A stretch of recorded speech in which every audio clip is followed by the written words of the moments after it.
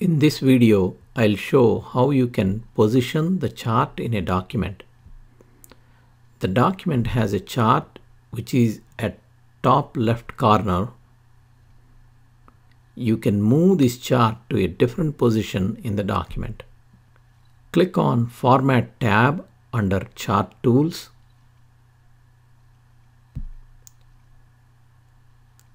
Click on Position.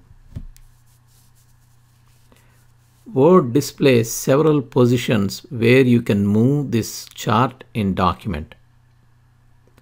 Move the cursor over to the different positions and Word moves the chart, and you can select the best position for the chart in document.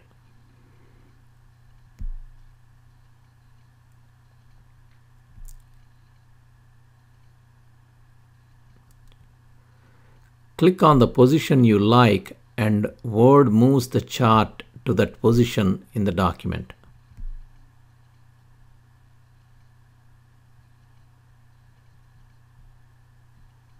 You can see the chart is moved to the position you selected.